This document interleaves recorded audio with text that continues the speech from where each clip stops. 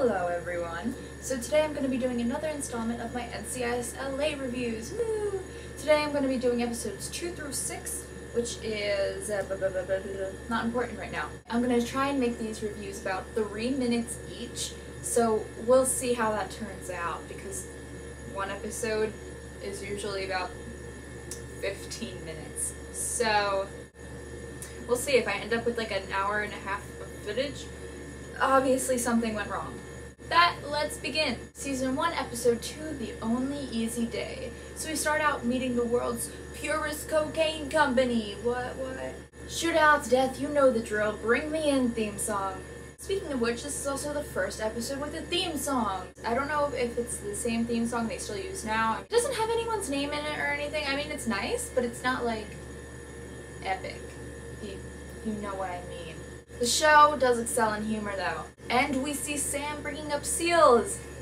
I wonder if that's gonna be a thing. So they're speculating about the gang and they're wondering if maybe they met up at like a grocery store, because that is the typical gang hangout spot. So there's like a human trafficking subplot, and Kenzie hides a gun in her thong, and Dom always looks like he's about to puke. He looks so nervous. This poor guy. Oh, we see more of Kenzie and her destroying of automobiles. My favorite. Oh, these poor people in their poor cars though. But I have to admit, I would be a little honored actually. Like, I'd come out really angry and really sad seeing my keyed car, but then I'd be like, Kenzie did it? Oh, just thank you, Kenzie. This episode, you know what, just to speed this along, I'm gonna just list some key points. Hetty is sassy. Kenzie has a small bladder. Sam says for the love of Gucci. Okay. There's someone named like Colgate or some other brand of toothpaste. Yeah, that's all you really need to know about the second episode. Season 1, Episode 3. Why did I do the first episode all by itself? Season 1, Episode 3, Predator. It's like Marines, and they're saying Hawkeye, but I keep thinking they're saying Hot Guy, like, Agent Hot Guy, do you read me? And then he'll be like, yes, I read you loud and clear. But that never happened. What on earth was up with LL Cool J's shirt in the beginning of this episode? That had to be some kind of, like, joke shirt, like, has anyone ever brought this up to him before? Like, was this? What happened? Alright, I don't even remember what happened the rest of the episode. That's all I can think about. Hetty and Frank Sinatra, I think, had a thing.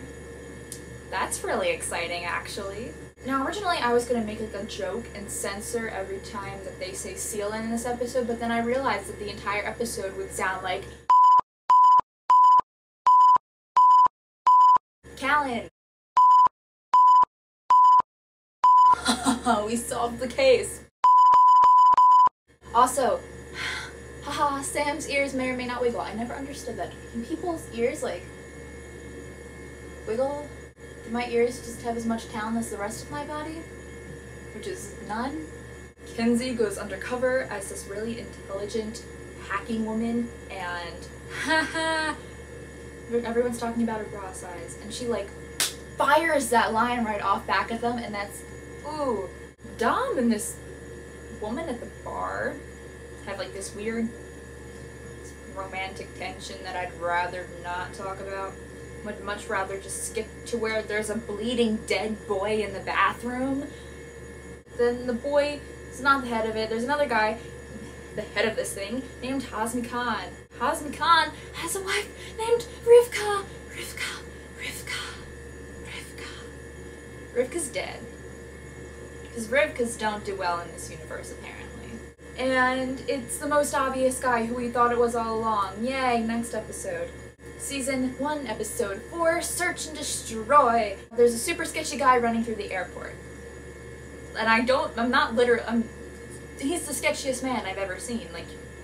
And then Kenzie got laid, apparently. That has nothing to do with anything else in the story, but go Kenzie. So we find out the criminal is crazy and he's talented. For those of you who are not aware, that's a lethal combination. So the guy's brother owns a gun shop, and then Dom and someone else, I can't remember. They go in and, hey, Dom finds another dead body. This kid's on a roll. Oh, Kenzie, I love Kenzie, just like she loves anyone that wore pants. I actually had to look up, do swans have tails? Because when they're making when Sam and Callan are making the little origami swans, like, they're really nice. That takes a lot of talent. Like, they could have had a career out of just making little swans. But I decided to work in the law enforcement. So then Callan pretends to be a video game nerd and he doesn't know anything, so he just blackmails the guy, which is, I guess that's the way to get to do things. Who knew? Then, alright, you guys know that I really am trying not to compare NCIS and NCIS LA because I believe that every show is its individual. That would be my, like, it's like me going and saying, like, JAG, NCIS, like, it's not. But, there is this one scene, and I can't remember which came first, but there's a scene in NCIS where this father is talking to Gibbs, and, like, Gibbs has the son, and the son believes the father's innocent, and the father turns out to be innocent. He's, like, in the woods, and the guy tries to shoot him, and he's wearing a vest. You guys know the episode I'm talking about, hopefully, if you watch the show.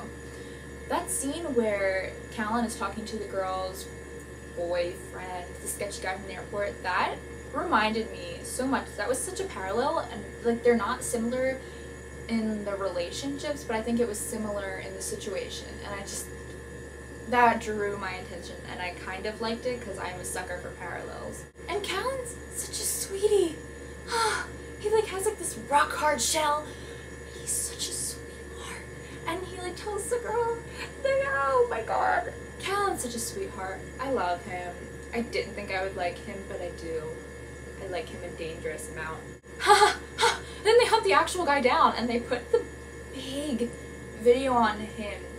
Like, the big video screen that is of him, and it's so awkward, and ooh.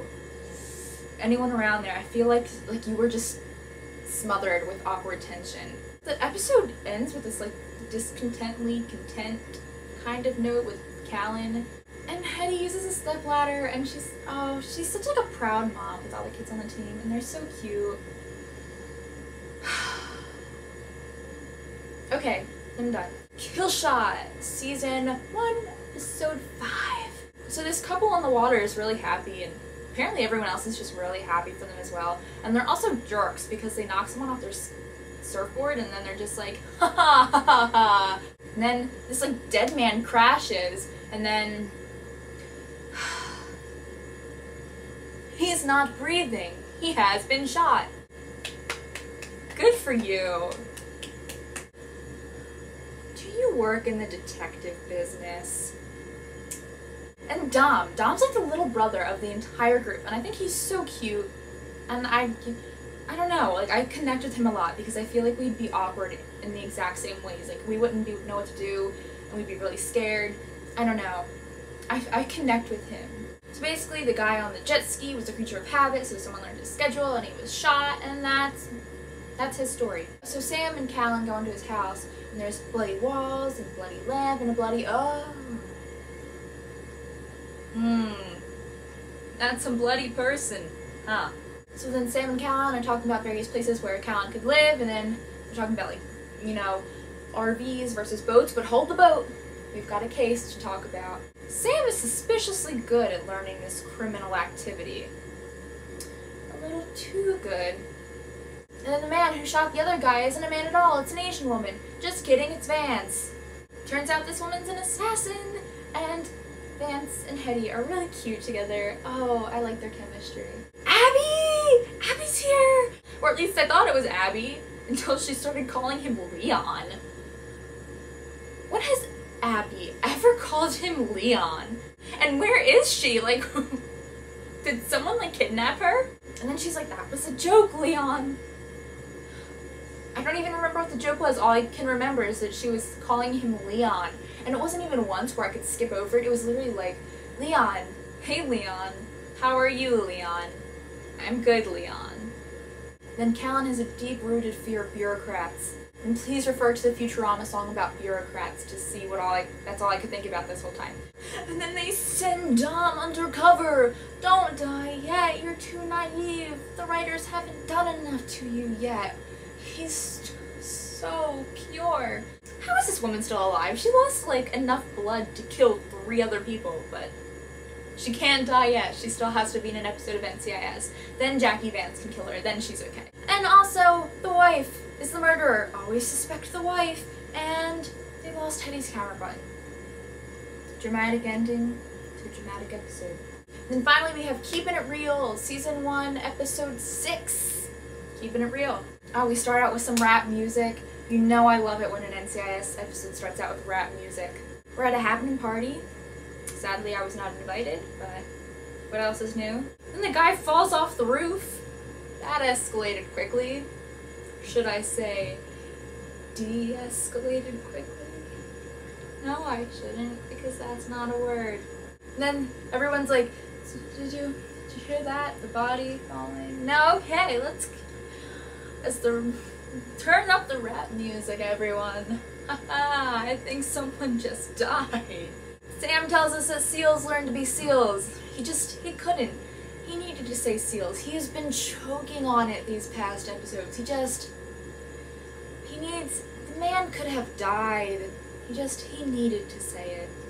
Hetty was a party girl, yay! Hetty, born, hatched, or possibly sculpted from clay, I don't know. You're the guy as the moolah. Yeah. Then Sam and Callan go to this sergeant, and he's so awful. He can't stop making comments about how stupid these guys were. Like, we get it. They were dumb, but they're dead now. Like, they might have been dumb, but you're just a jerk. Turns out the guy had fake money. Hey, that's illegal. Then Agent Giordano, who's investigating the money fraud, comes into the picture, and what she wants isn't on the room service menu. Hey, hey, hey. Because she wants a man. Then Callan, I don't know if he was telling the truth or not. I think he was telling the truth. I don't know. I have faith in him. That his foster brother got killed. That's really awful and really sad. Oh, my baby Callan. Kenzie and Callan are my babies. I just feel the need to tell you that right now. Agent Giordano literally just keeps talking like she's trying to seduce him. Like, wanna join me for a cheeseburger? Agent Giordano, are you trying to seduce me? I think Kenzie is the favorite child at this agency, just saying. Kenzie is gorgeous, intelligent, and a bamf with a side of wit, and that's all I aspire to be in life. So, God, I love this woman. And we get a line about Canadian stereotypes, but I guess we're just ignoring that. Callan goes undercover as an awkward paper person, and ooh, I like it a lot. I love the role that Kenzie played, and I love the role that he played, and I hope I get to see more roles like that in the future. I'm digging it. Just when you think Eric can't get any more attractive, turns out he's minored in lit. Ugh. Moving on. But hey, Rick took the bait. Nice job, Rick. I like that they can actually work the printer, because I would have been the idiot that went in and been like, if you tried hitting start. Also, I really like the score at the end of this episode. I fangirl over scores a lot. So there's a shootout, the good guys win, the money bad people don't. Yeah. So then finally Callan sits down with Agent Giordano and she asks him out, and he's like, no, I have this rule where I can't date cops. So she says, so you mean I have to wait until I retire? Or one of you guys could just not sign your contract. That seems to get the ball moving pretty quick.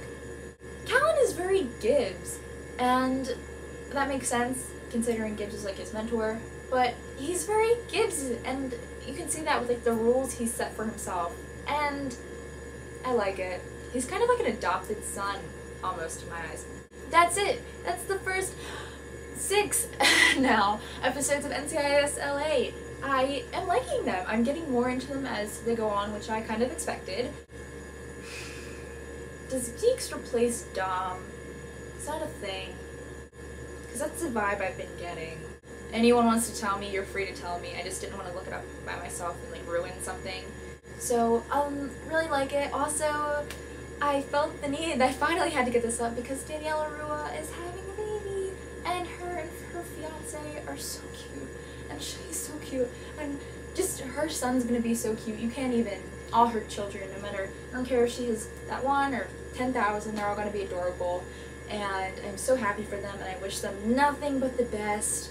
And congratulations, and I'm really happy. So I'll end it on that note. Oh, but I can't end without talking about this. This tab has been open for 3 days. I've just stared at it. Whew, okay. Probably, as you can tell, I probably won't have all the NCIS LA reviews done before the premiere. I'll work something out. Don't you worry your pretty little mind about it. But, excited and scared about everything, so good night and drive safely.